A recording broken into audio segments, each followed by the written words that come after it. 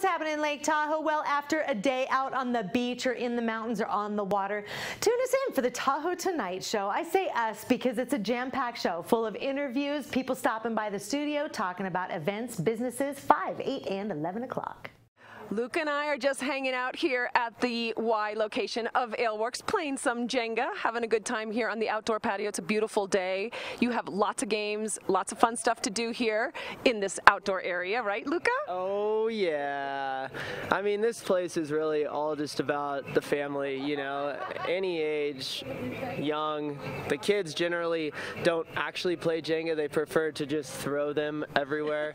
So you'll frequently show up and you'll see our big pile of Jenga blocks just kind of scattered about everywhere. But no, it's really about making it fun for everybody. You know, parents can sit and casually drink a beer and the kids have room to run, and it seems to be fun for the whole family, you know. Well, we've been playing a little bit of Jenga ahead of time, and then after we finish this, we're heading over to the, what is that called, Connect 4? Life size Connect 4. Yeah. Life size. It is enormous. It's life size, right?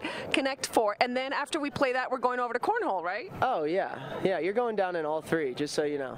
He's a little competitive, I'm just saying. And then we're going to have some live music on this stage. Yeah, so we're running live music every day of the week, and then Friday, Saturday, Sunday, we run it all day, all night.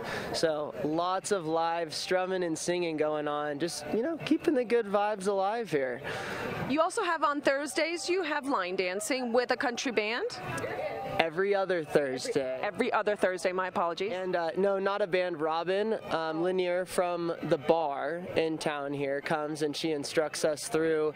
We learn new line dances and then we do old line dances because we started this at the beginning of the summer. So you've got pros. Oh, such pros. Yeah, if you're not a good dancer, you don't want to show up to this. No, I'm just kidding. This is for, it's for everyone. I mean, it really is instructional and it's a ton of fun. She does designated beer breaks, so that's a major plus. You know, every 10 minutes or so, it's okay, it's a beer break time. We all go get beer and have fun.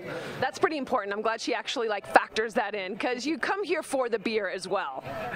Oh yes, and the wood-fired food, you know. So yeah, generally on Thursday nights for line dancing, it's a combination of having fun dancing up here, learning new moves, drinking good beer, and then enjoying the wood-fired food for dinner.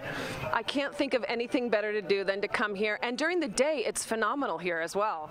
It's beautiful, yeah. I mean, finally summer seems to have arrived and is sticking around. So yeah, I mean, the patio just thrives this time of year, you know, when the weather's nice, and of course we got the shade and the umbrellas to keep everyone cool, and the fire pits for the later, you know, evening when it cools off as well. So. And come fall, it's going to be spectacular. Okay, we're going to play one last piece of Jenga here, and then we're going to go back to the studio. So here, which one? Want me to go? You go.